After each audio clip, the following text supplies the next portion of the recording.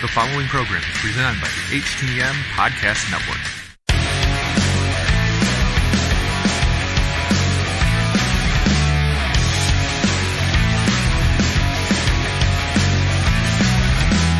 Good evening, everybody. This is Robyn Nelson with another edition of Wrestle Popcast.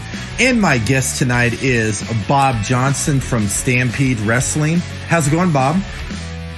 It's great, Robyn. I hear you're down there in Cincinnati and hang out with a few of my old friends, Brian Tillman Country and Brian Jr. and Les and Cody Hawk and a few of those guys, and Sean Casey. Yeah, Cincinnati has a lot of big names that came out. Cincinnati and Ohio are like John Moxley, Eli Drake, Sami Callihan. It's a lot of big, great names around the Ohio area. That's a great country. I know we have an alumni of Stampede Wrestling, great Rip Rogers, who doing a phenomenal job training down there. I think he's in your neck of the woods, or maybe Louisville or something. But yeah, that's an excellent wrestling area. Yeah, Rip Rogers. Yeah, he's over in Louisville over OVW, which is run now by Al Snow, and it's a great wrestling promotion down there. That's good, and I understand you guys you've got a promotion yourself. Tell me. Yeah, we have a promotion here in Hamilton, Ohio, outside of Cincinnati, called Future Great Wrestling, and it's the owner's Brian Levick, and also Cody Hawk runs it as well. I saw that Cody Hawk was on our Heartbeat Radio with Bruce Hart and myself, and it was an honor to see him get his Cauliflower Alley Club award for the Trainers Award last year at the Cauliflower Alley Club. So, yeah, Cody's a pretty cool guy, man. Yeah, Cody Hawk, he deserved it. I mean, he works hard, and he still trains wrestlers today. He's trained a lot of big names and some upcoming stars as well. You were telling me about Sean Casey, one of the really good journeymen in the business. And anybody out there who want to get trained, you've got Cody, and you got Sean Casey, excellent man. Yeah, I love Sean Casey. He's in physical good shape, and that guy can still run around in the ring and still wrestle. And, for an older guy, he still has it. Well, I've seen him wrestle down at the Cauliflower Alley. This Vendetta Pro Wrestling, and, Sean's not the youngest guy. He's a lot younger than I am, but he's got some great moves, for a guy his age. He sure does, and then he got his enforcer with him as well, Big John Murray. That's right, Big John. You gotta love Big John Murray. Oh, sure. All right, Bob. Let's. This is all about you tonight, so let's start this off. How'd you become part of Stampede Wrestling and working with the legend Stu Hart? Well, let's put it this way, Robyn. First of all, I hope your audience doesn't fall asleep, because sometimes I talk kind of slow. Maybe I say, "Oh man, this guy's going to put me to sleep," but I hope I don't. I try to talk as fast as I can. I'm from the fans out there know they were watching the Raw show last night. They filmed the thing in a place called Winnipeg, Manitoba. It's dead center in Canada, and I'm from Winnipeg originally. Been out to Calgary, Alberta here for about 45 years. But I'm an old AWA guy in Winnipeg. I used to be a big fan of the AWA, and I own a little grocery store right near the Winnipeg Arena where the AWA guys used to wrestle. Remember them, they'd stop in my store, and I got to know guys like Bobby Heenan and Jimmy Valiant, Jack Lanza, Bobby Duncan, Nick Bockwinkel, Jimmy Brunzell, and Watt Baron Von Roschke, and Paul Deshawn, and Mad Dog, and Valiant Brothers. I got to be lifetime friends with most of those guys, and again, I was more kind of a fan. I used to go down, invite me down to the wrestling, and a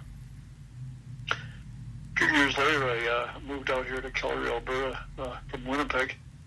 When I say Winnipeg was always a hotbed for wrestling, they used to, AEW would draw about 8,000 or 10,000 people every 3 weeks, the old Winnipeg Arena. But anyway, I moved up to Calgary, and I was involved with a company called the Odeon Theaters out here.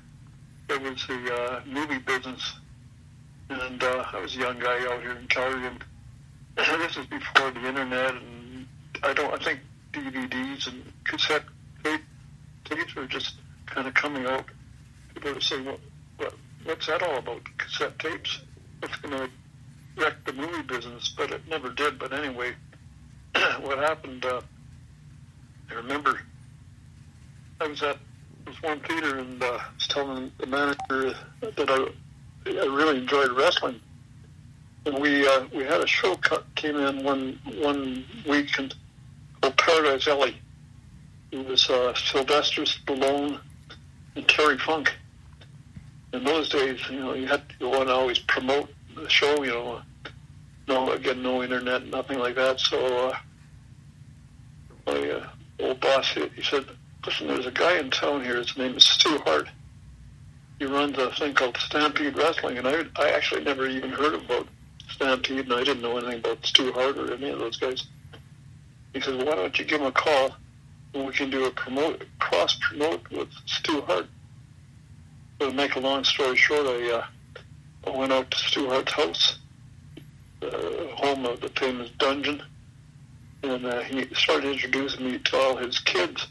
He had like 8 sons and 4 daughters, and I was at his house, and he had like about 30 cats in his house and about 10 dogs, and quite the place. But anyway, Stu and I hit it off right from right from the beginning. So he introduced me to his sons, and so I said, listen, I'll make you guys a deal. I said, if you guys will let my staff at the theater business into Stampede Wrestling, providing you're not full. Of course, that'd be Friday night, our busiest night of the week. But anyway, some of the guy who's off, I'd say, if you guys ever want to go to Stampede Wrestling, we'll take care of you for free. And then subsequently, I made a deal with I said, you guys come down on your night off. So for several years after that, they kept coming Sunday night. They'd bring the whole crew. I got to know all the Stampede guys and a lot of the old legends, and that's how I kind of broke in with the Harts. So what was it like, be down in the Dungeon? What was that experience for you? Well, that's an interesting place in this. They always talked about this boom in Stu Hart's. Stu Hart's house was an old, built in about 1901 or something like that. And originally it was an old hospital that they used for the troops who returned, the First World War troops. And then Stu came along and bought this thing, and he had this room in the basement. It was about maybe 10 by 10. The ceiling was about 6 feet high, and they had this great big water pipe went right through it. And so Stu decided to build his own ring down, not a ring, but there were no ropes or anything, it was just a mat. And it subsequently got known as the Dungeon.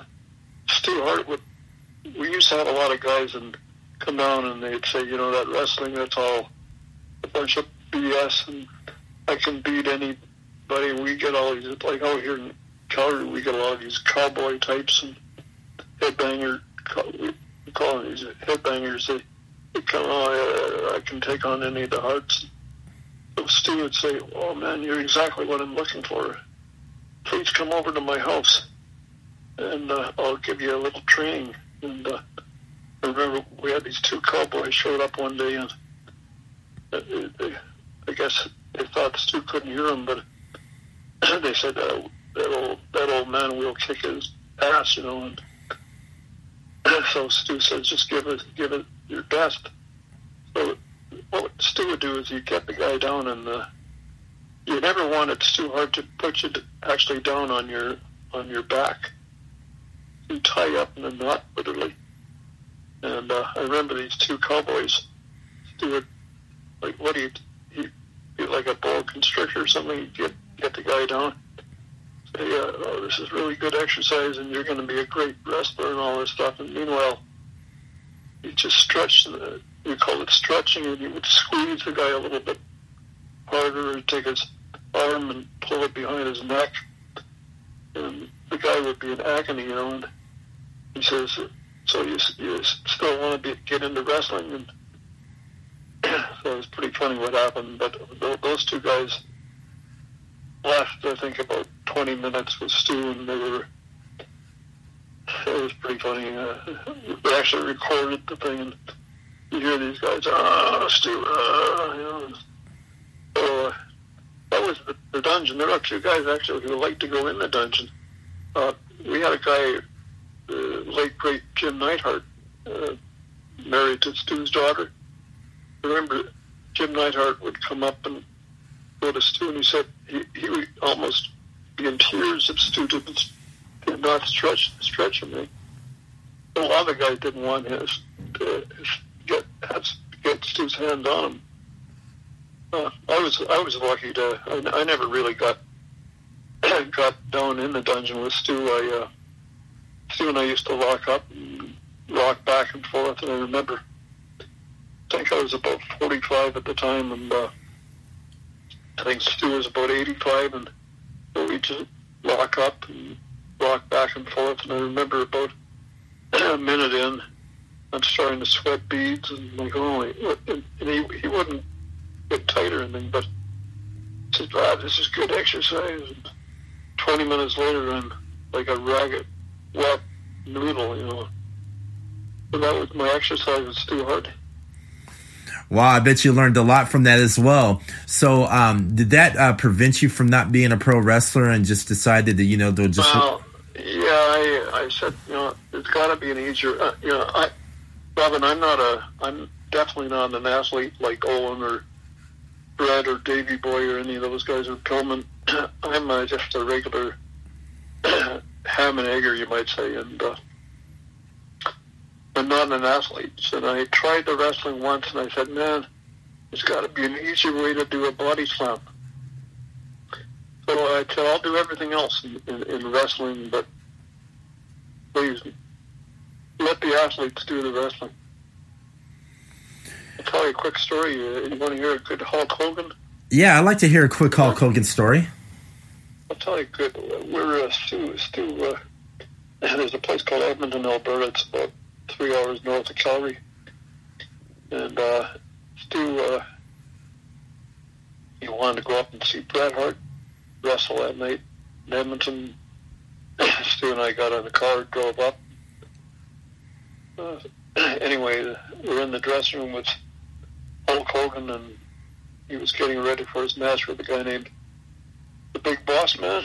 Uh-huh. Remember him? Yes, I do. Anyway, so Stu and I had a preset arrangement where Stu would put me in a bear hug, and then he'd rub his chin in my cheekbone, and then I just happened to have dentures, so I make sure they went flying, and I made sure my glasses went flying, and I was telling this move, and so anyway, we're in the dressing room, and it's Hulk Hogan, and Stu says, how Stu used to talk. Here's my friend Bob, and I'm going to show him a couple of holds, and so he did the bear hug thing, and he told Hulk Hogan, he says, Hulk, there's a couple of them, you should try this in the ring tonight, you know. I remember he took Hulk Hogan's arm, and he pulled it behind his neck, and you could see his hand come out the other side, and Stu kept telling Hulk, hey, this is good exercise, and and Vince would love you to do this. Don't. And he said, well, I have to get it approved. He says, oh, just surprise Vince McMahon. But anyway, the big boss man, he can't believe what's going on. And make a long story short, about a year later, we're in back in Calgary, and there's old Stu Hart and myself in the back. And this Hulk Hogan comes along, and we make the eye contact. Hulk Hogan says, hey, Hulk, listen here. And at that time, Hulk Hogan was a world champion, the biggest name in wrestling. And I'll never forget this as long as I live. He came up to me and, sorry, Hulk Hogan, Stu said, Hulk, I got a couple more moves I want to show you here. Hulk Hogan said, Stu, would you show those moves to Bob? I said to myself, how did Hulk Hogan, the biggest name in wrestling, remember my name? Well, obviously he didn't want, he remembered the year before in Edmonton when Stu had him all tied up, you know. But I thought that was kind of cool that Hulk Hogan remembered my name. Hey, that's pretty awesome. I mean, from a legend like Hulk Hogan as well. Before we got on, you were telling me about you had a Bastion Booger story.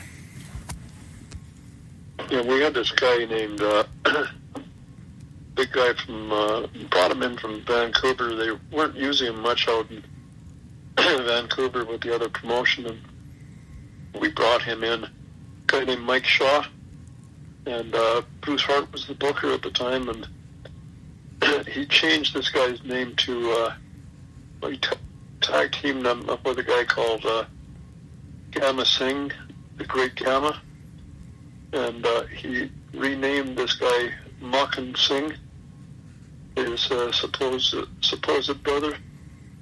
And anyway, Mike was loved to do radio interviews. That was my job, promoting the shows and getting publicity. So anyway, many times I'd call up some radio stations, say, I've got Makan Singh would love to come on and talk with your DJ or whatever. We're promoting a show in your town. So anyway, we're out in a place called Kelowna, British Columbia. It's out in the middle of central British Columbia. And it was called the CBC. It'd be like public PBS. Mm-hmm. And I phoned the guy up and I said, we're working with the club tonight. We'd like to have Mike Shaw come on your show and promote so we can raise some money for these people, kids. One moment. And anyway, he said, yeah, I'll get him on for 2 minutes. Please bring him into the station.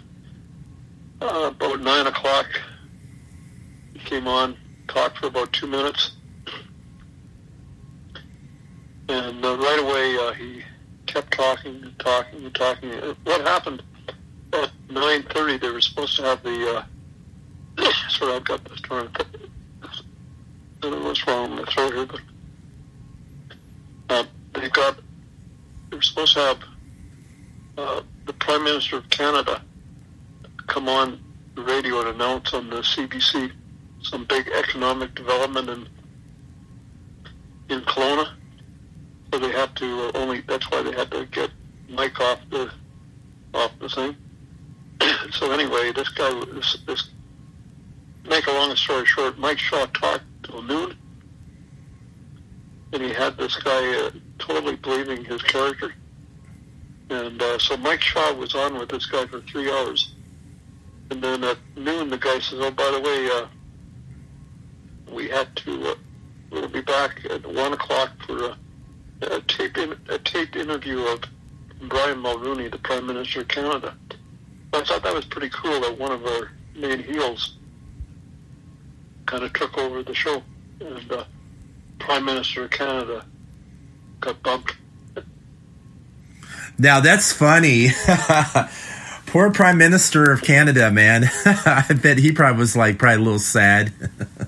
Yeah, and I don't even know if you ever caught on that he got preempted, but I guess somebody else taped it in the morning, and they announced about 4 hours later as though it was a live deal. I bet.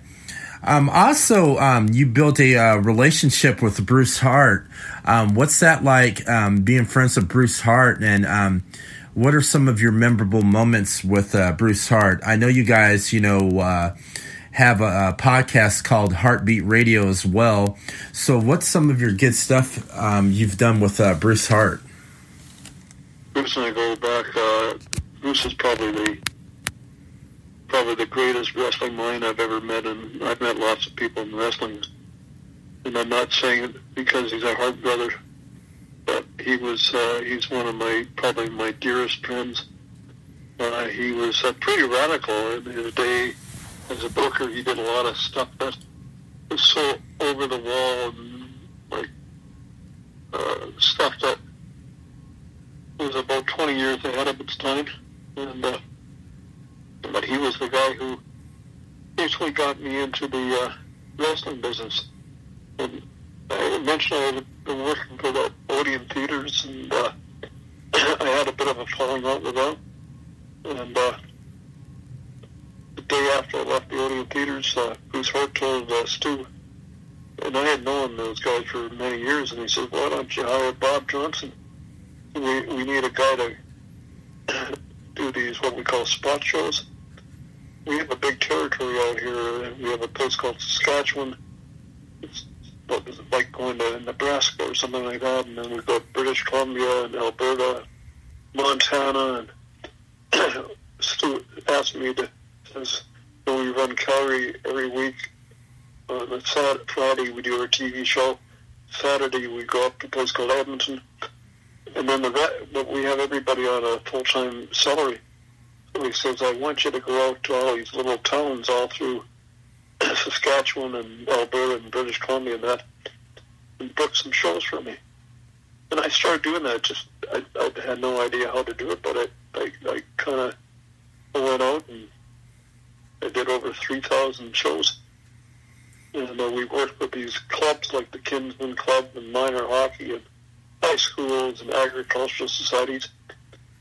What I found really interesting about working with those, we had a really good TV show, and we were like the WWE to these guys. We were the big guys from Calgary, and we go into their little town of maybe might have 1,000 people, and we'd have 1,000 people show up for wrestling. So I thought, why? When you think about it, you go to a small town, you think nobody would show up, but we had the minor hockey would put it on, and everybody in the town bought a ticket to support minor hockey. So we bring the full show of everybody from Owen to Pillman to Benoit to Mike Shaw to everybody into those shows. And Bruce is booking, and so I used to run 4 or 5 shows a week on top of the 2 we did in Edmonton and Calgary. I did that for a lot of years, and it was a lot of fun, There was so much great. It was Bruce Hart who got me the job with his dad. He said, Bob's our man, so let's go for it, and the rest is history. Oh, I know. That's just I've saw some old matches online of Stampede Wrestling. I mean, you had a lot of talented athletes and a lot of big names that came out there as well. What was during the Stampede days? What was it like working with the Dynamite Kid? He's one of my favorites growing up. Well, we had. I remember when Bruce Hart was wrestling over in England, and he spotted a couple of guys over there. Bruce gave him the name Dynamite Kid, but a guy named Tommy Billington, and later his cousin named David Smith, Davy Boy Smith. And when Stu was hiring guys back in the late 70s and early 80s, most of the guys in wrestling were all these great big guys, like 6'3" and muscle heads and weightlifters and all that stuff. You didn't see any small guys in it, and you didn't see too many small guys. Anyway, Bruce convinced Stu. He said, "I have a couple of guys from England that might help us really get this promotion really going." So he brought in Dynamite Kid, Tommy. He weighed about 150 pounds. He was about maybe 5'8". And I remember all these other guys, these big, heavy set, big monsters with like, "Are you guys out of your mind? Why you're not going to hire that guy? He's too small." The baby boy was about 160 and maybe 5'10". And anyway, Bruce Hart said, "Hey, this is going to be the future of wrestling, high flying, and you got to see how these guys do it." And eventually, they bulked up a bit. Dynamite Kid, we gave him the name Dynamite Kid. He became our biggest heel in Stampede Wrestling. A moment. You all right? I'm right. Okay. I mean, remind me not to have a pistachios before the podcast. This is getting great. We're talking about a great story about Dynamite Kid having was the biggest heel in Stampede Wrestling, and take your time. If you have to cough, go ahead. It's all good. Anyway, so he was a heel, big time heel, and we had this manager out there. He was an old shooter from England who knew Dynamite, a guy named J.R. Foley. J.R. was quite a wrestler in his day. He wasn't a big guy, but he when he retired, they made him into this manager, and Bruce Hart had him wear a Hitler-style mustache and army fatigues and all this stuff. This guy got more heat than anybody in Stampede Wrestling. But he managed the Dynamite Kid. And then we had a few other heels join the forces. And then a few months later, we brought Davey in. Davey boy was always the big baby face out here. I mean, you could never be a heel, ever.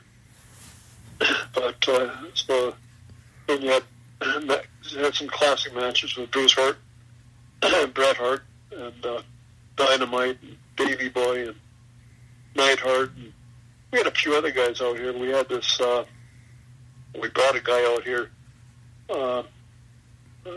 training with us, Jake the Snake, out here for a couple of years. We had the Iron Sheiks in the early days training. A lot of guys came, and we had this other guy came in a little bit later. Was a guy named Kichi Yamada. We used to bring a lot of these Japanese guys in. We brought this, Owen Hart found this guy in Japan named Kichi Yamada. He told his dad, he said, "This guy's going to be the hottest thing going. We should bring him in and train him." And he later became known as Justin Liger. But his real name was Kichi Yamada, Stampede Wrestling, babyface, without the mask. So I remember when he broke in. But we had guys like Dr. D here in those days. And we had some pretty good heels out here. And we had this other guy, fans remember him, Bad News Brown. Yeah. He was wrestling here, and we had quite a few. There was I had a senior moment here. I was going to mention about a wrestler from the West Coast who broke in here, and I just went blank on his name. It'll come. But oh boy. Now you got me thinking about that. Now that's going to be running through my head through that interview. Who's this wrestler from the West Coast? Yeah, no, but so Bruce Oh, yeah, he brought this guy in, Jack Haynes, and Bruce renamed him Billy Jack Haynes. Remember him, Billy Jack Haynes from, I think he was in WWF at the time. Yeah, he was. I remember Billy Jack Haynes. Yeah, I watched him growing up in the ring in WWF. Yeah, I know who Billy Jack Haynes is. He wasn't a bad wrestler. No, not a bad wrestler at all. You know, like I said, we had a lot of these. There were a lot of guys came in, and you know, I remember Bad News. He was an interesting guy, tough guy. He was kind of a half shooter. You know, Dynamite was pretty tough too. I still think of all the wrestlers up there, probably Dynamite was possibly the greatest WWE or greatest Stampede star we ever had. So, yeah. Phenomenal. I always liked him when him and Davey Boy, you know, finally came to the WWF as the British Bulldogs. I mean, they were just such a great tag team. They just had that great chemistry. And, you know, it's sad now that, you know, Dynamite or, you know, Davey Boy Smith is not alive today. I mean, those guys were like big names when I was a kid, first getting into watching professional wrestling. And then another question I'm going to ask you is, what's your thoughts about Davey Boy Smith finally getting into the WWE Hall of Fame? Well, this is why I understand. That's the the going word that he's getting in there. So that's about time. I regrettably, I think they would love to have Owen get in there, but there's still a bit of maybe. I don't think his wife Martha would ever condone that. What I would have personally liked to have seen is WWE maybe have Owen, Dynamite, Brian Pillman, Bruce, Davey Boy, all as a group. That would be so awesome. I would love to see that too. I would love to see Dynamite Kid in the Hall of Fame as well. I mean, all of them, him and Owen and Bruce and Davey Boy and Brian Pillman, they all deserve to, you know, be part of that Hall of Fame, man. They were the Hart Foundation, for Pete's sakes, man. I don't know what's up. I don't know what's up with Vince. Yeah, I'm not sure about the kind of the politics, what they're doing. They, no, like Davey Boy's, he's got an incredible son. I don't know if you had a chance to see him wrestle. Yeah, I have. I saw him wrestle at Ring of Honor over here in Columbus, Ohio. And then, you know, I've seen them on MLW, Major League Wrestling. He has a lot of talent as well. You know, I like to see him go further in his career. I would actually like to see him go back to WWE. I think he might.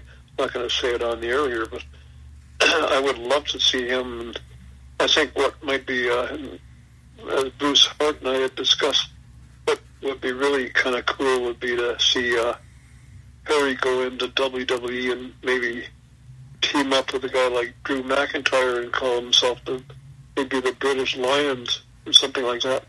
That would be so cool. If that ever happened like that, you know how much a huge of a pop the WWE universe would be doing? Well, yeah, I think that would be phenomenal. Drew, I was down at WrestleMania this summer, the last WrestleMania, and I ended up, I was at the WWE hotel and having breakfast with Natalia's mother, and so after that was all over, I kind of wandered around the lobby, and I ended up talking for about a half an hour with Drew McIntyre. It was like I'm 6 feet tall, and I felt kind of small beside him, but he's a big boy, you know. And we had a really good talk, and he had. I said he knows Harry, and I thought, man, you guys, what a combination that would be to have Harry Smith, who's about 6'6", ripped. I mean, I don't think he's got any body fat. He's strong as hell, great wrestler, and I thought that would be an interesting combination. Oh, that would be one powerhouse of a tag team. I mean, they would do good. Shoot, they probably would. If that ever happened, they probably would end up being Raw or SmackDown tag team champions.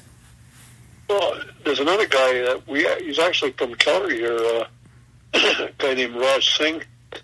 He wrestles, he's out with a bit of an injury right now. I think you're going to see him back. But we trained him from scratch, a guy named Jinder Mahal. And I think he might, if they repackaged him a little bit, I think Jinder Mahal and Harry and Drew McIntyre, that could be an awesome combination. I totally think so. I totally think so too. But go ahead. I think, unfortunately, a lot of times you got to it's the way they use these guys. And I know they're using Jinder Mahal for a while, and then they then he was kind of put into that, what I call jabroni status or something. But he's been out, but he's a really good guy. He's about 6'5", pretty good wrestler. So there's another guy that we trained up here back in the day. Well, we trained Natty, Natalia. Uh-huh. And you talk about the dungeon. I remember when Natalia was training with she was the only woman training in the dungeon with the boys and taking the big bumps with the boys, So did Natalia take any stretches too? Yeah, she took every bump you could think of. And then her husband is P.G. Wilson, better known as Tyson Kidd. Mm-hmm. Unfortunately, he got injured, but he's a tremendous athlete in his own right. I remember there's Harry and TJ and all these guys training together in the dungeon. Stu would take those guys down, and a lot of times Bruce did most of the training with Ross, his brother, but every so often Stu would come in and show him a little bit of extra move, Okay, and I got another question I'm going to ask you too.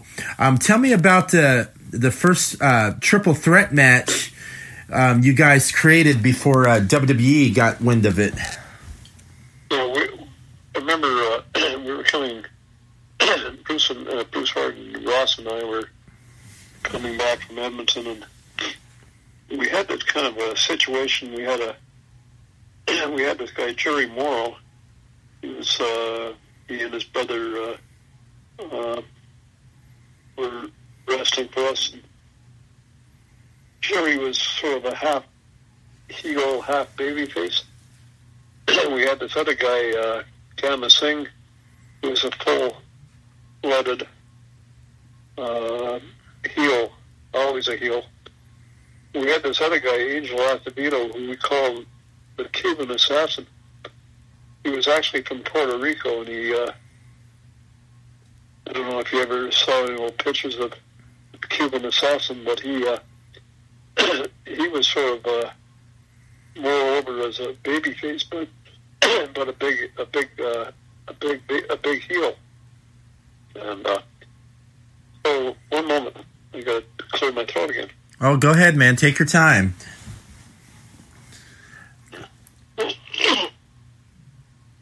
I'm not used to doing all these heavy duty interviews. I always do the interviews myself. But anyway,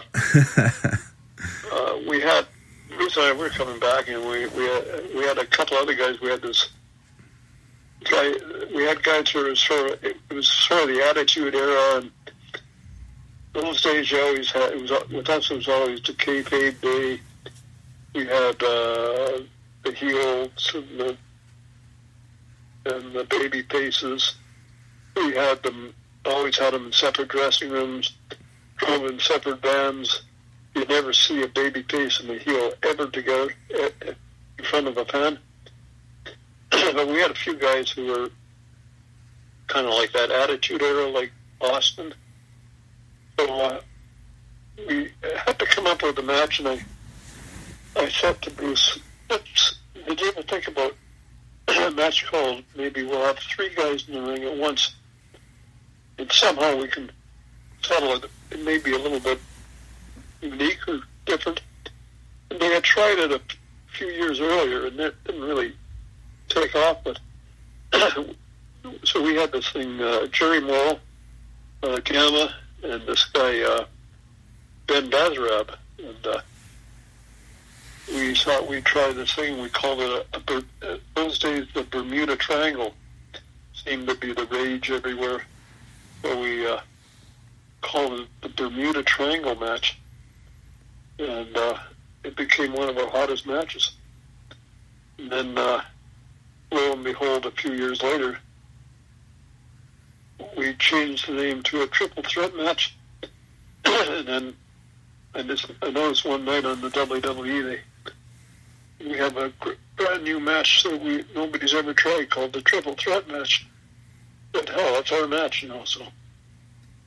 But I guess that's what happens in the business, Yeah, how did Stampede Wrestling get a relationship with WWF at the time before WWE? It seems like most of all of your guys from Stampede, Wrestling, some of the Harts and all the... Yeah, it's an interesting story there. I can make a kind of quick story, but for many years they had this whole group called the NWA. Yeah. National Wrestling Alliance, and they were a bunch of, most of them were a bunch of shysters who had all these different shyster promotions down in the States, and nobody really got along, and they were always trying to outdo the other guy, and anyway, they started this thing called the NWA, and Stu became a member of the NWA, and had eventually Stu Hart had a bit of a falling out with they were every Stampede, at the Calgary Stampede, there's a big rodeo we have, and he would bring in the world champion, he'd bring in sometime Harley Race or Andre the Giant or whoever was the NWA champion. So they had it where they double booked. I think it was Harley got double booked, and anyway, we had advertised that the world champion Harley Race would be coming into Calgary to wrestle Bret Hart, and right at about a day before it ended up, Harley got a call. He says, "Very sorry, I got booked in another place." So all of a sudden, we got no. What are we going to do for the world champion? So Stu called up Vern Gagne, and as it happened, they had the guys had a night off, so we flew up Nick Bockwinkel in the AWA. He had a phenomenal Iron Man match with Bret Hart about an hour. I think what ended up going about 90 minutes. It was a really good match, and so they had already severed relations with the NWA. They had a temporary thing with AWA, and then at that point, Vern sold his promotion to Vince. And I remember around 80, that's about 82 or 83, about 83, Vince said that's when he kind of took over. He offered Stu $1 million to take over Stampede Wrestling, and he said, "I'll take the main guys." We ended up giving him Neidhart, Bret Hart, and the Bulldogs. And he said, "I want to run," and Stu's going to get a big percentage, and we'll pay $1 million and 100,000 down. And make a long story short, they ran Calgary and they couldn't give the tickets away. Really? So they kind of severed their relationship with WWE, and they paid Stu a bit, but they just said, "I think we'll just we kind of want out here, and you guys want to start Stampede Wrestling up again." In '86, that's when I started with them, they just decided, well, we're not going to go very far with WWE, and so that was it for them. They've had a bit of a relationship with them over the years, you know? But then, as it happened, Vince, we started Stampede, and we were running for about 5 years, up to 1990. Finally, Stu decided to shut her down, and it was getting pretty tough in those days. A lot of the guys, we had this guy, Honky Tonk Wayne, Honky Tonk Man was working for us. He got offered a job making 10 times the money. And I don't blame the guy, you know. So, you know, like Bruce Hart came up with that whole Honky Tonk Man thing. Remember, he had Honky Tonk. He gave him the name Honky Tonk, and he said, "I want you to dress up like Elvis Presley and do the sideburns and all that stuff." And then Honky Tonk got a job down with Vince. Remember, Honky came up to me and says, "Bob," says, "Vince told me to make 30, they want to make me 30 new and completely different costumes for the Honky Tonk Man." Before you know it, he's in, so we lost him, and then we had the last Dave Schultz, and Bad News, and we did have a bit of a, not a really working relationship, but not an adversarial relationship with them either. You know? Wow, that's crazy. Actually, I can, you know, as a fan of wrestling,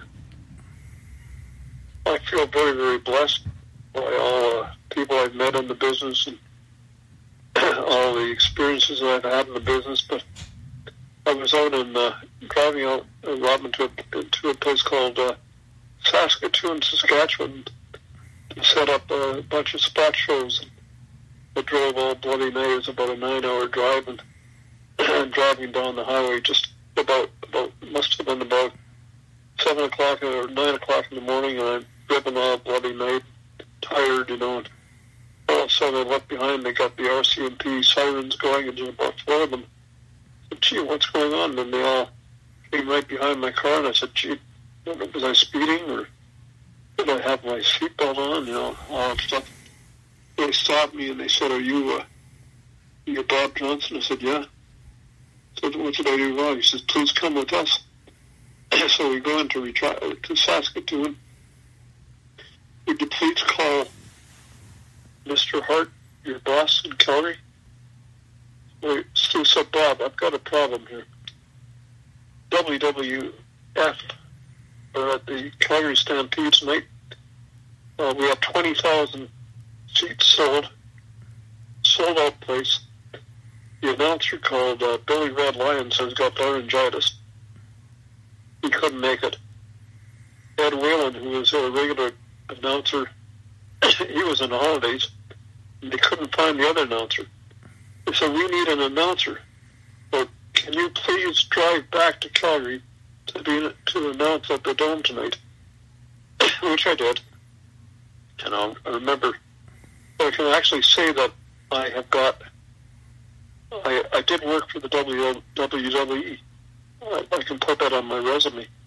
I never thought I'd ever be doing a main event in front of 20,000 people and announcing John Studd against Junkyard Dog, and I think there was Bundy against Hulk Hogan.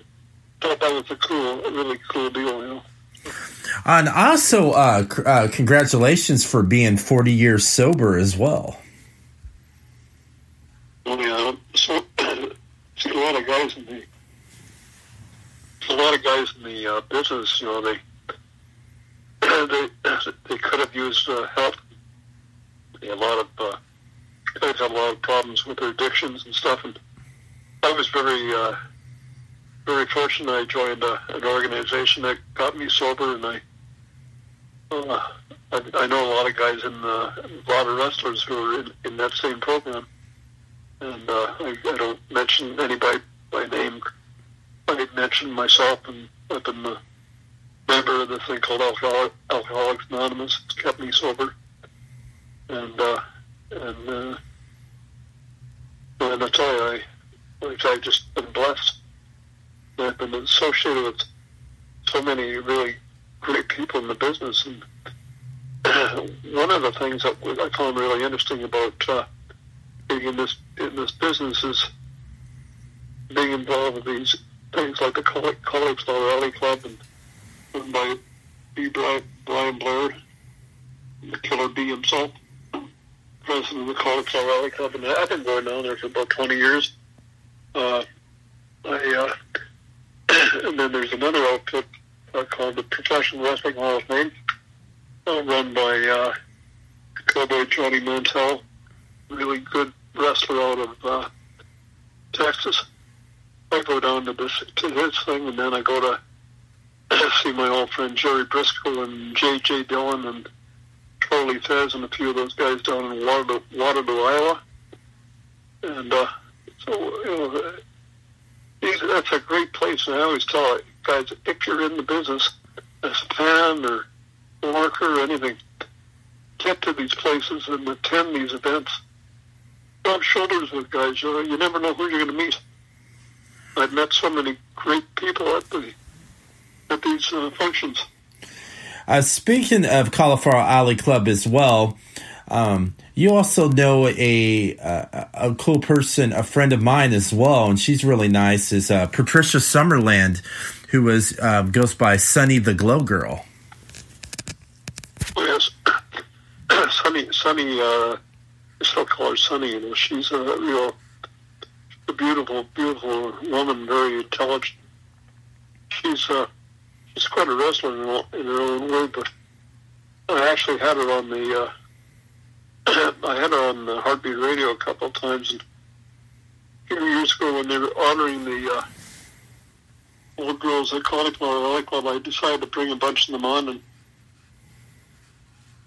Bruce Hart and I said we're going to bring a special host on, Diana Hart.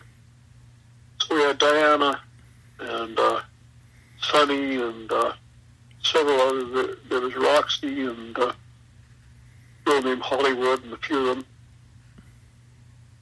They were on the show, and it's like listening to a show called The View. And it was cool. They went on for about 2 hours, talked. So during the show, they said we have this thing called the Glow Girl Cruise. We're going to be taking a cruise up on the Caribbean with the Glow Girls. I'm from Western Canada, man. We have no water around here. It's all of this prairie and stuff. I've never been on a ship or anything, so I ended up going down to spend a week on the Caribbean with the Glow Girls. Let's put it that way. That's awesome. Also, are you coming out with a book as well? I've been trying to write a book for 40 years.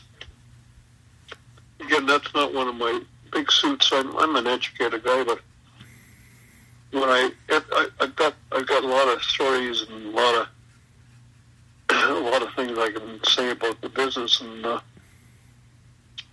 could probably write a pretty good book on some of the good ribs I've seen. That's one really interesting thing about. I don't know if they do it nowadays with the young guys, but the old days when you're on the road and you did these long road trips, you'd be in the middle of nowhere, and the guys used to always like to amuse themselves. They would pick on a couple of victims. Two of the guys who got victimized most were Brian Pillman. They loved to rib him. I could tell you a couple of really good ribs they pulled on him. Yeah, let's hear some Brian Pillman ribs. This will be interesting. After that, I'll tell you a good rib about that they pulled on this guy, Bill Kazmaier, the world's strongest man. I can tell you, they loved ribbing him too. But anyway, we're out in this place in the middle of in the Okanagan called Kamloops, and I mentioned that place called Kelowna. Anyway, where we did the interview with Mike Shaw. So it's about a 2-hour drive, and Coleman was one of these guys, kind of ladies' man. He wanted Bob, let's get out of here. We got to get over before the last call. There's all that. He said, I got a girlfriend waiting for me, and they're going to buy me some drinks and all that stuff. And he had this woman who was madly in love with him, a big wrestling fan. So I had the whole crew, everybody that he was, baby. I had them all involved in this rib. He came up with. We said to him, remember Chris Benoit went up to Pullman and says, Bob, did you want us to stop in Winfield? Now, Winfield is a little town about 10 miles from Kelowna. I said, yeah, if you guys wouldn't mind stopping in Winfield. And I remember Brian would say, we got to get down to Kelowna for last call. And Bruce interjected, and everybody interjects, Stu's sister is a senior citizen in the senior citizens home in Winfield, and they've asked specifically for Brian Pillman to stop in and have say a couple words on saying no to drugs and helping the old timers out. And everybody was saying this with a straight face, and we had been working him for weeks on this, about this going to Winfield. So we arranged with the guy who owned, the guy was a big wrestling fan, and he was the the manager of the custodian down there at this senior citizens home. So we get there, and haul Brian and Bruce and myself and I think Chris Benoit, and there were a couple others, but Brian goes in there, and they had to wake up all these old senior citizens. And said, Johnson, what am I doing here? Said, well, Stu's sister's here.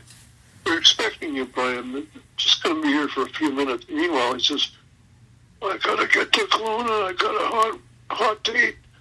Last call, and he said, don't worry, we'll get you there and all that stuff. So we had all these old senior citizens come out, and then the custodian ended up making us a bunch of cake, and they had some cake and donuts and tea and all this stuff, and Brian was talking about saying no to drugs to these poor old guys for about a half an hour.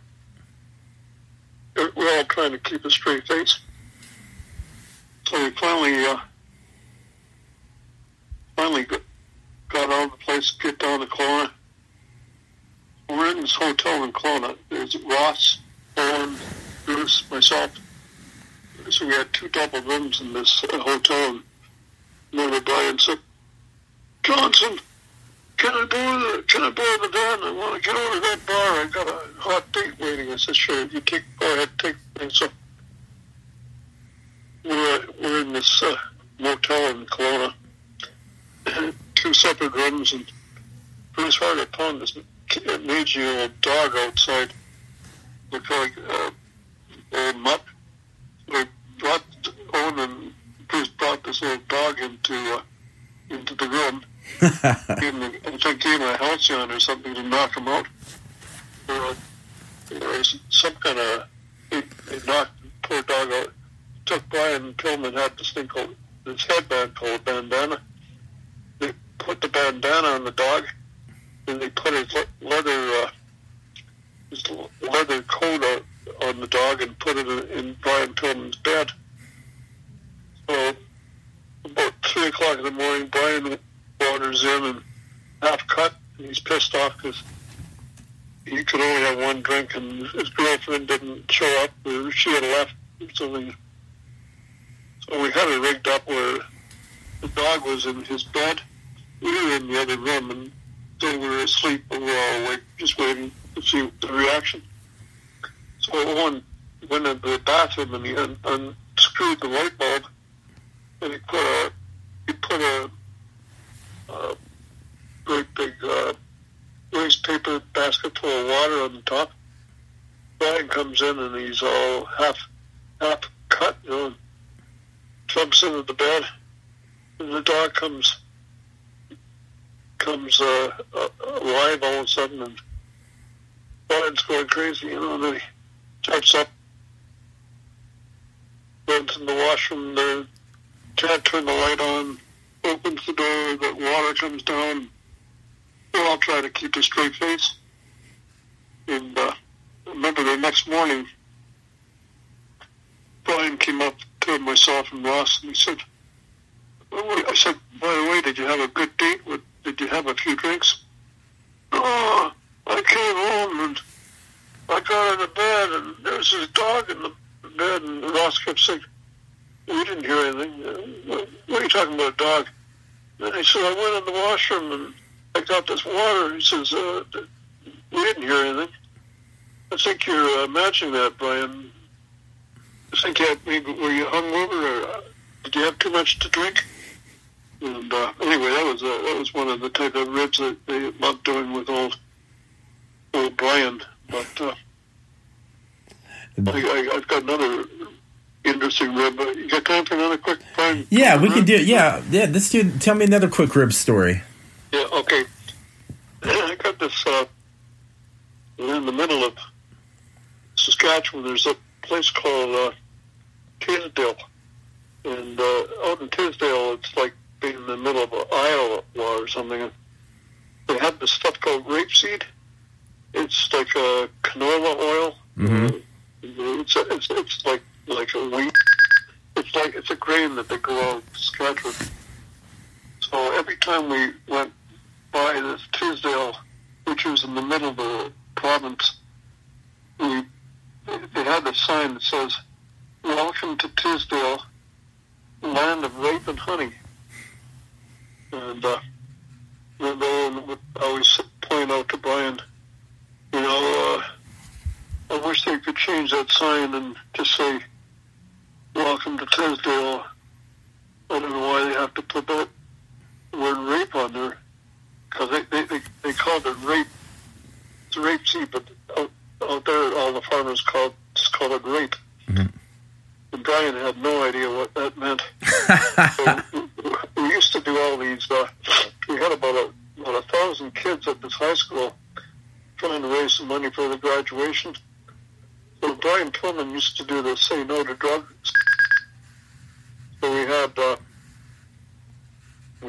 mayor and the principal and everybody were in the ring, and there was Mike Mockinson and Gamma in one corner, and Bruce and Tillman in the ring, and I'm doing the announcing, and I said, I want to thank all those great people here in Tisdale for supporting you. He said, by the way, Brian Tillman's got a few words to say to the students here first. So meanwhile, Bruce and Owen got them all wound up about this problem with the rape problem. Anyway, Brian got up there, he says, I want to tell all you kids out here in Tisdale, say no to drugs. But what's really got me really irritated, and it has to stop right now, I want all you kids to stop, all you young men here in Tisdale to stop all that raping. All that raping. So they have this principle. It's the name of a green, and everybody's yelling out, it's the name of a green. And he says, Mike Shaw grabs the mic and he says, Tillman, why don't you mind your own business? The people out here in Tisdale want to rape the women. That's their business, not your business. Back to Brian, and he went crazy. He says, and he went on and on. But that was a good rib. That was one of the classic ribs. But I could tell you ribs all night. I could. There's so many good ribs. I've been rib lots of times. Ribs are, you just they're all in good fun, And I bet they are. And Bob, thank you so much to coming out of your busy time to come on the podcast and share your stories about being part of Stampede Wrestling. And Stu, it's great to hear all these great stories. Thank you for sharing those. Sorry about my voice tonight. I'm not sure if I don't know.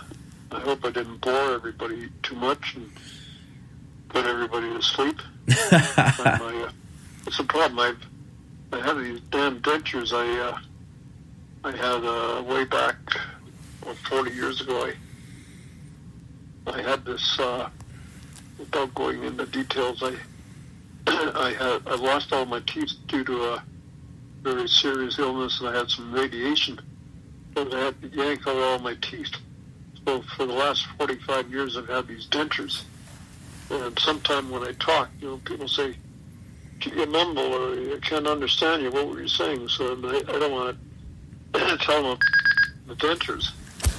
But sometimes I put the dentures in and then they move a little bit. And what did you say? What did you say? But, so I hope I came through clear enough.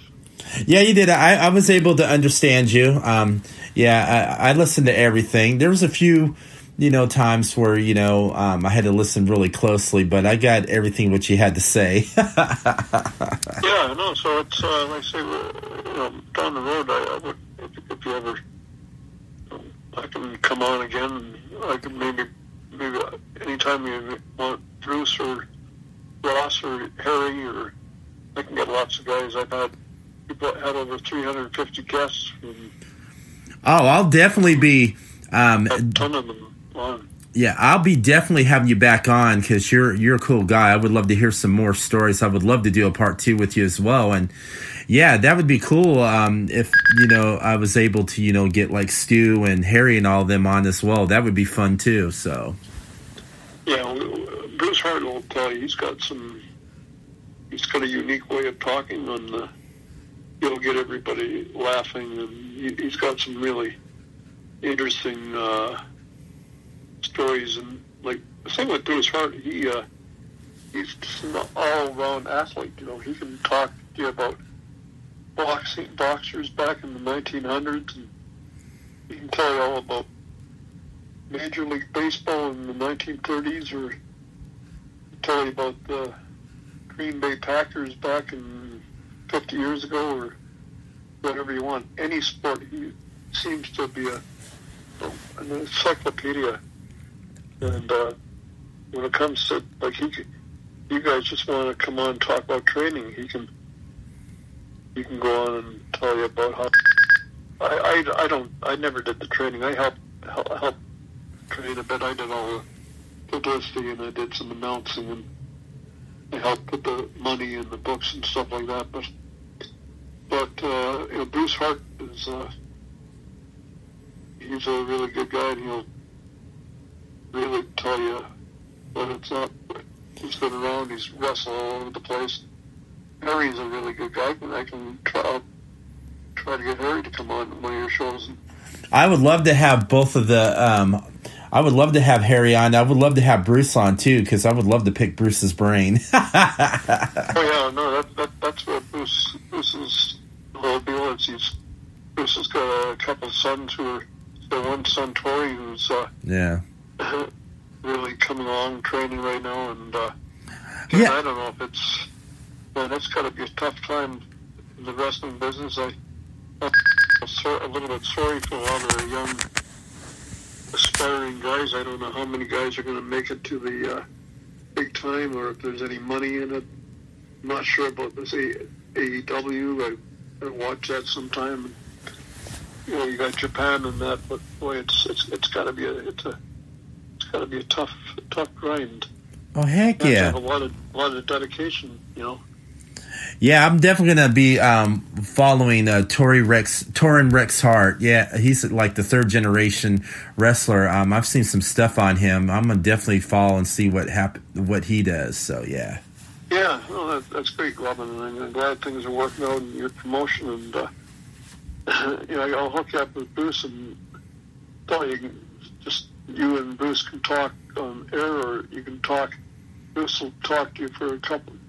Once you get talking, you might be on for 3 hours talking about one. Yeah. You know? And he's got me opinionated on how it should go down right now and how the business should go. And I still watch wrestling a bit. I'm not a big-time wrestling fan. I always tell people, I say, well, you're almost 7 years old. Are you still watching that stupid wrestling? I said, you know, I got out of the wrestling, but the wrestling never really got out of me. Hey, there's nothing. Bruce and I, we both say, hey, we are two of the biggest fans in the business. And if you want to call Bob Johnson or Mark, you can call me a Mark. That's fine. Okay. We're fans. Bruce, I remember Bruce said, you want to call me a Mark? We're all Marks. He said, everybody in the wrestling business, we all start out as fans. Most guys who are in it are fans, and there's nothing wrong with that. I always tell guys, there's nothing wrong with being a fan, you know.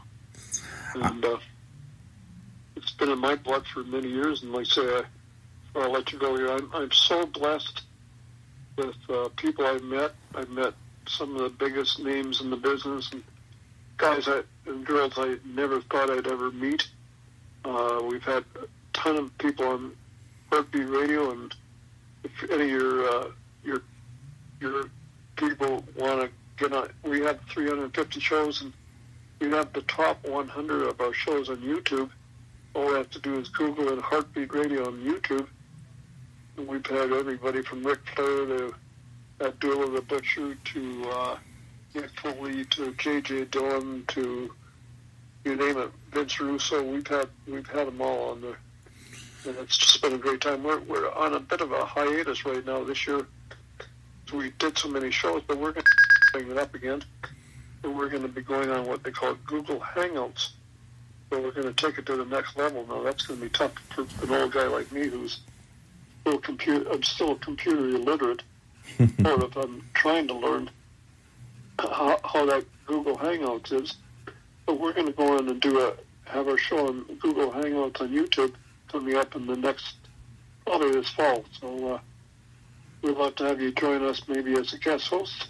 We're always looking for good guest co-hosts. I would love to be a guest host, and it would be an honor to be a guest host on Heart Radio with you and Bruce. I'm love to have you on there, and you sound really knowledgeable, and you got a good rapport, and you seem to be really sharp and know what the hell you're doing. You know, you're a very sincere guy and enthusiastic, and that's what it's all about, being enthusiastic. And so we'd love to have you. And so we'll probably, I think we're going to wait till maybe the fall and start the thing up again. Hey, But, I'll be definitely listening, and I'm definitely looking forward to being, on your show as a guest host. I'm definitely going to have you here again here on Wrestle Popcast, because I really enjoyed talking to you, and you seem like you're a very serious, genuine kind of guy too, who loves professional wrestling like me. So yeah, well, I'm, someone call it sports entertainment. Yeah. Some pro wrestling, and I don't know. Like I say, I've got. I talk to a lot of guys on a regular basis. Had a good talk. He and I were talking for about 2 hours the other day. Abdullah the Butcher, one of my very dear friends. I can probably get him to do your time. And another really super good guy is a guy named J.J. Dillon. Oh yeah, part of the Four Horsemen. Another good friend of mine is Baron von Raschke and Magnum TA and Tiger Conway Jr. I got so many really good guys that would love to come on, and I can get a lot of girls too, not old girls, but I can get a lot of Harry. I'm sure I can get him on there, and maybe Brian Pillman. And no, it's good. It's so we've again, I've been very blessed. I just started out as a fan back in Winnipeg, and I remember as a young kid going to see Whipper Billy Watson and Yukon Eric and all these guys. And one time there was remember standing. I was a real mark at the time. A real big fan. I was about 12 years old or 14 years old, and I stood in the back of the Winnipeg Auditorium waiting for the wrestlers just to say hello.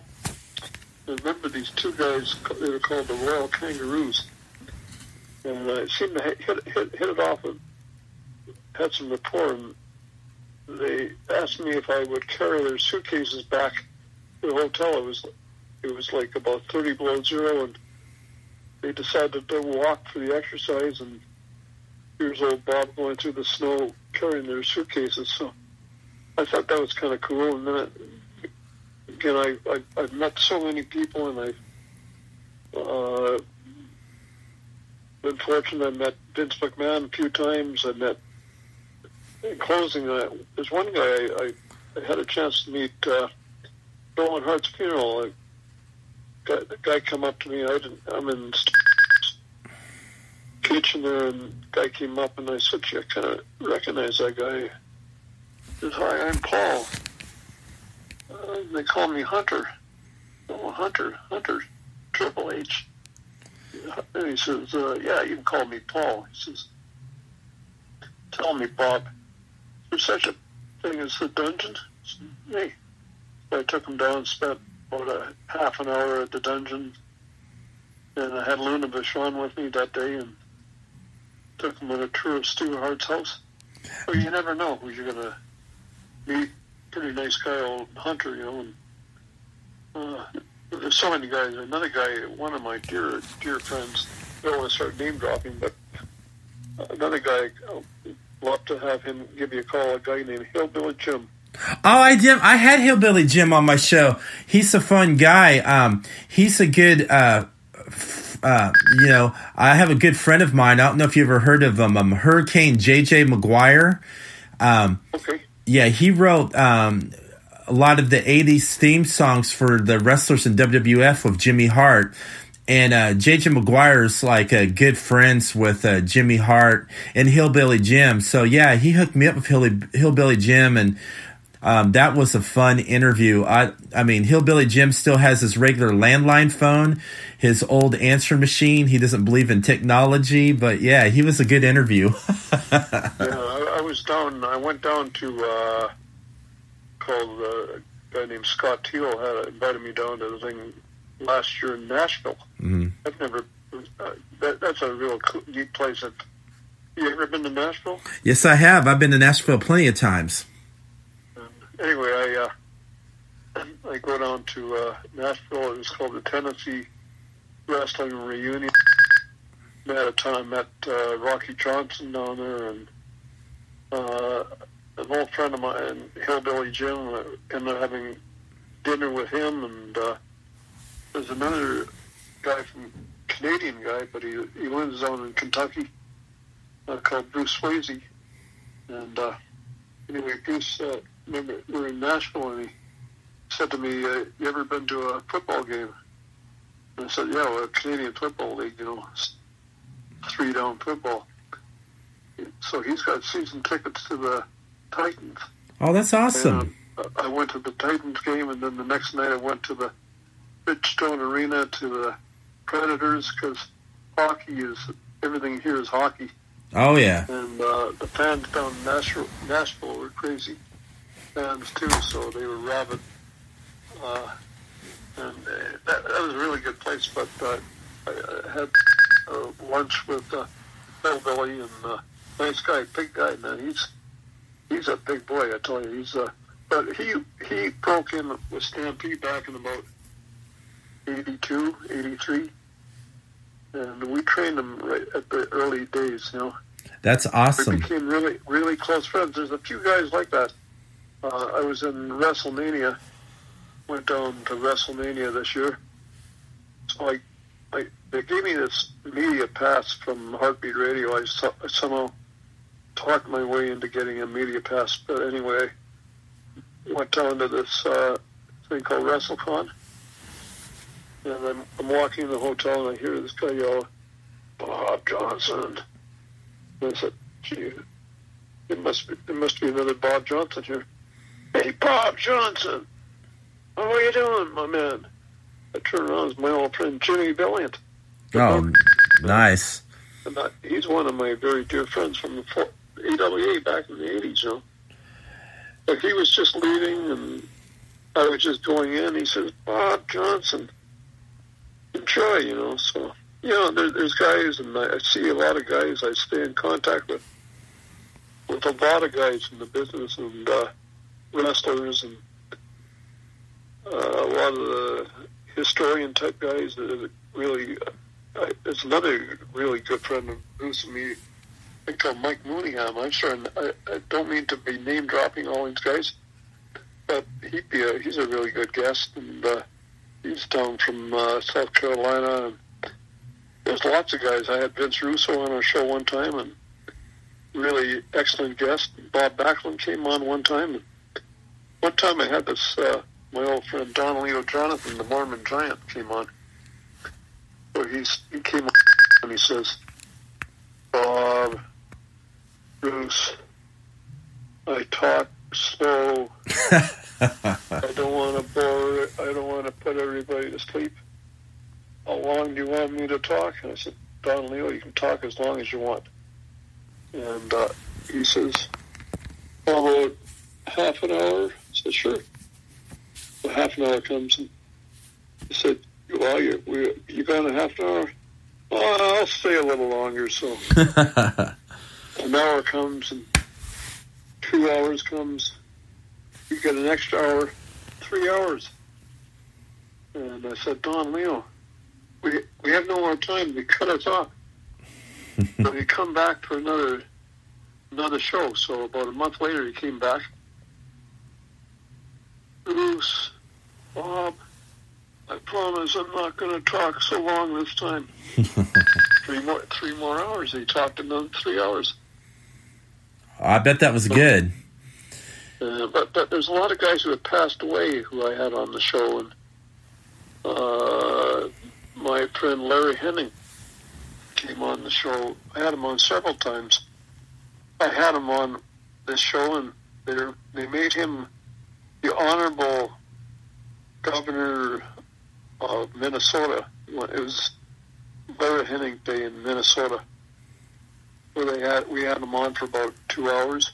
And he says, Bob, I said, would you like to come on our show next week and tell us about what you and the veteran and all those guys did for your induction into the Minnesota Hall of Fame and et cetera. He said, I'd love to come back. Awesome. And he passed away the night before he was supposed to come on. So, that's I was very, very grateful having met him and had him on the show. That's awesome. We had another guy on the show passed away, great Don Fargo, one of the real, this guy was about as hardcore as they come in the wrestling. I bet. One of the famous Fargo boys. You know, we've had some interesting guys at Harley, Ric Flair and Mick, and there's a few guys I like to get on. I've never had on, but I've had so many really interesting people, and I stay in touch with all these guys all the time. That's awesome. Unfortunately, you had mentioned about, I'm going to let you go here, but you had mentioned about Cauliflower Alley Club. Yes. Get a chance, go to Cauliflower. You know, Ross Hart and I've been there for 20 years straight. I've never missed a reunion in 20 years. It's been the greatest experience in my wrestling life, spending 3 or 4 days down at the Cauliflower in Vegas and hanging out with, you never know who you're going to hang out down there, Pat Patterson or Roddy Piper or whoever you're going to meet.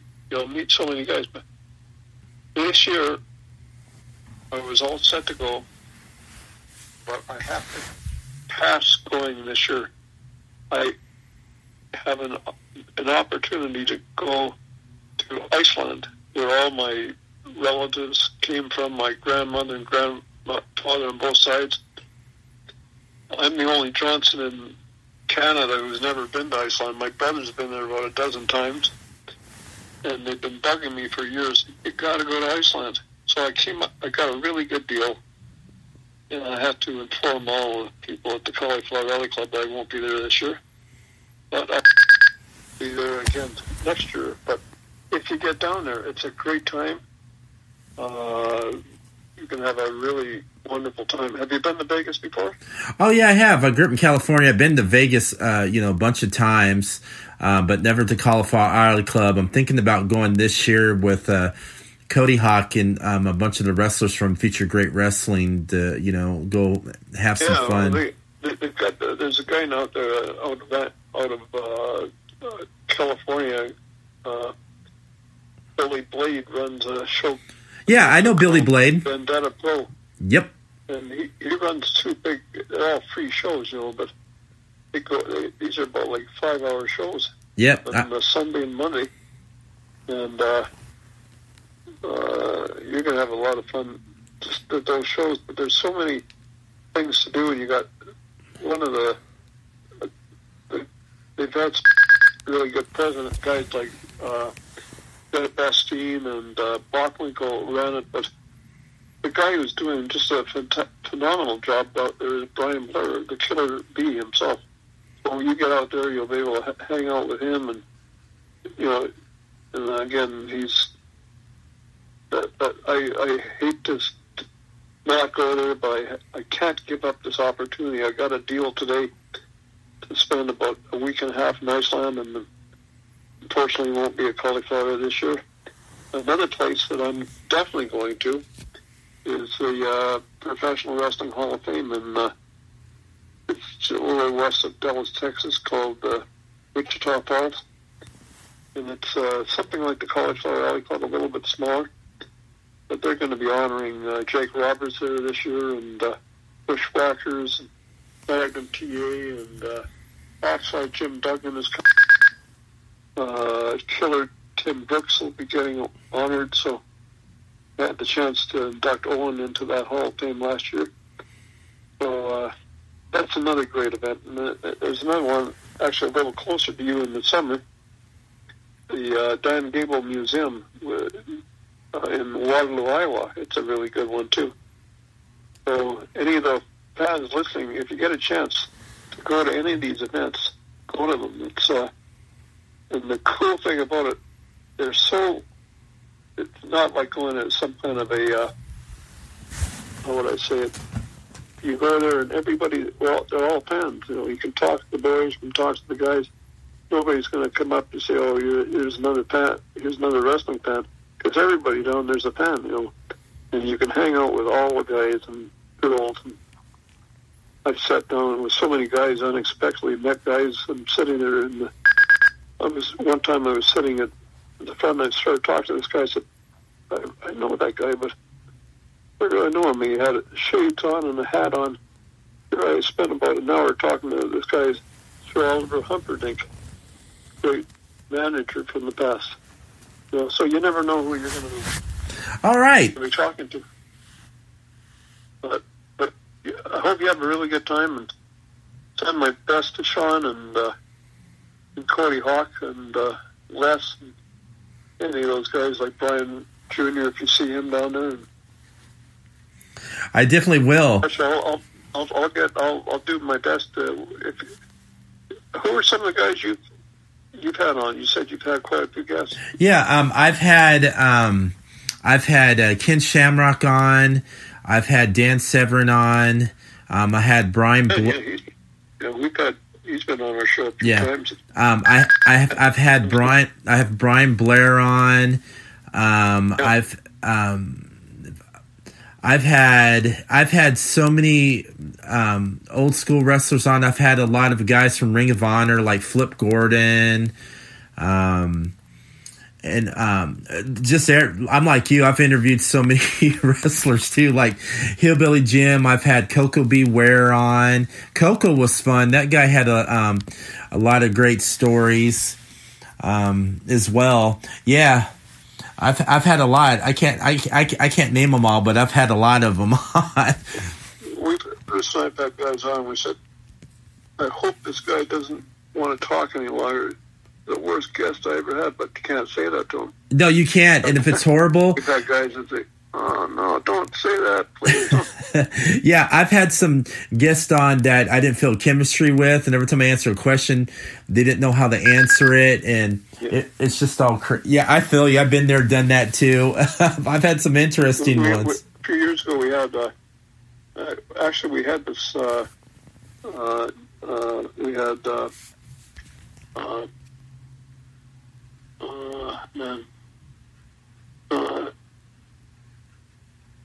Anderson, I've done like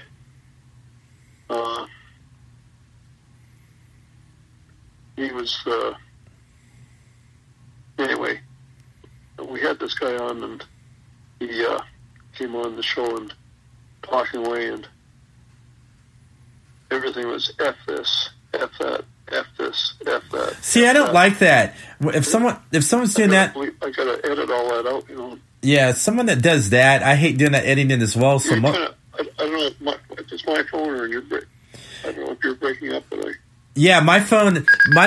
If you, to the people who are listening right now, I apologize if you're hearing this beeping noise. My phone is getting. My phone's getting. Can you hear me? Okay, it's my.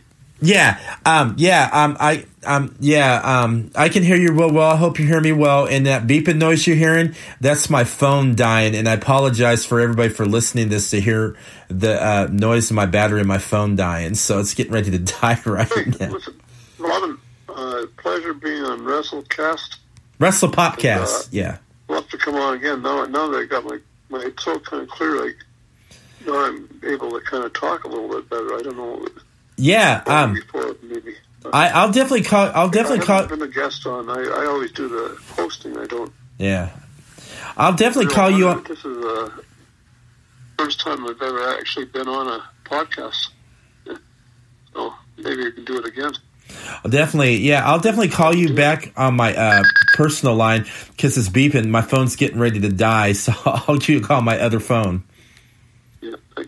I think. I barely hear you now. I must be breaking up. Listen, would you send me the link and send me a message, or I'll hook you up with Bruce. Okay. Give him a call sometime. Like I said, thank you so much, Bob. Okay. All right. Thank you for listening to Wrestle Popcast. And like I said, I apologize for the beeping noise on this good interview of Bob Johnson. It's beeping because my phone battery is dying. And, and like I said, I apologize for that. And you can listen to Wrestle Popcast on Spreaker, Spotify, iHeartRadio, Apple Podcasts, CastBox. You can follow me at, Wrestle Popcast on Twitter, Wrestle Popcast on Facebook, and you can subscribe to my YouTube channel, Wrestle Popcast. And like I said, I apologize for the beeping of my phone getting ready to die during the last part of my interview with Bob Johnson. My phone finally died, but I'd like to apologize, and I hope you guys enjoyed the show.